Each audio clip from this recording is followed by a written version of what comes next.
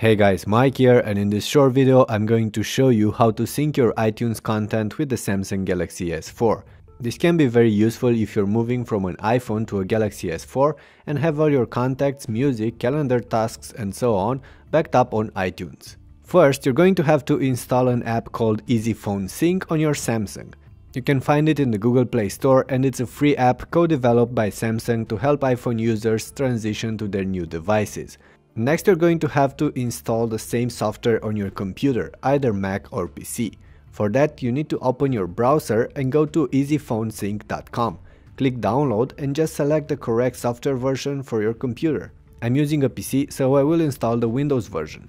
Once you've installed the app on both your devices, you'll have to plug the USB cable to connect the Samsung to the computer.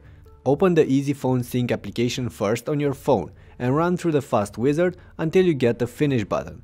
Tap it as well. Now run the program on your computer and you'll be taken through the startup process. The software will see your Galaxy plugged in and will detect the internal storage and the micro SD card.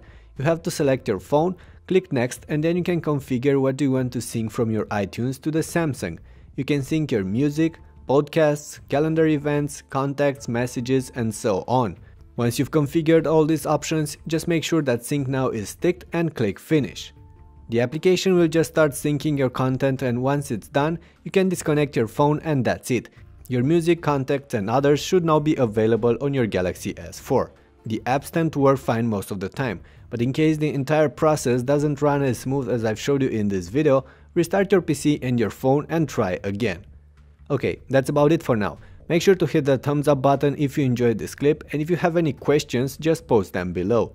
Also, if you're looking for more Galaxy S4 tips and tricks, subscribe to my channel and check out all my other videos. Thanks!